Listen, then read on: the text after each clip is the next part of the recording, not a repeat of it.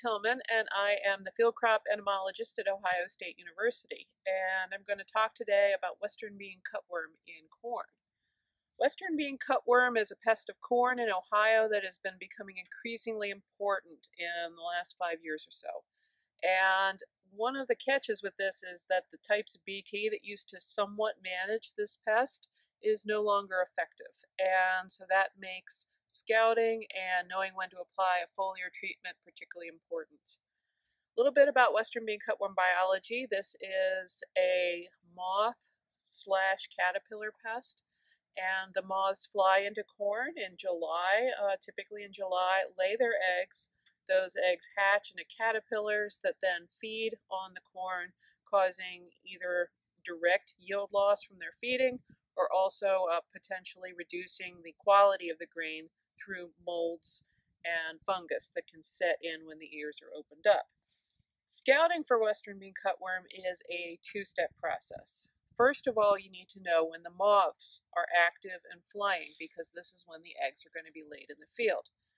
And the best way to do this is with a trap. We have an example of a moth trap. What these types of traps have in common is a pheromone lure that draws adult moths in, and then they get caught in the bucket. We use this to determine when the moths are active, when they're flying, because this determines when they're going to be entering the field and laying eggs. When you start to reliably catch moths in your trap, it's time to start the actual field scouting component. You want to focus your scouting on corn that is in pre-tassel or just starting to tassel, because this is the favorite place for Western Bean Cutworm moths to lay their eggs. The way you scout is you select a location in the field and you examine 20 plants. And you want to do that in 5 different parts of the field. So you want to aim to look at about 100 plants in each field that you check. Western Bean Cutworm moths are a little bit picky about where they lay their eggs. They like to lay their eggs on the top 3 or 4 leaves of the plant.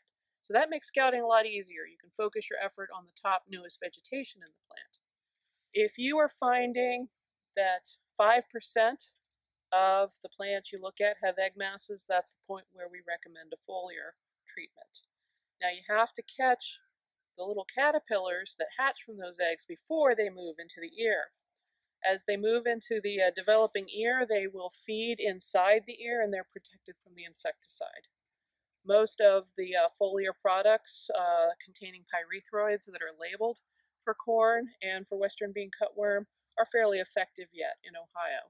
There's a new BT protein, the VIP3A protein, that is still effective against Western Bean Cutworm, but this is less widely distributed right now in Ohio.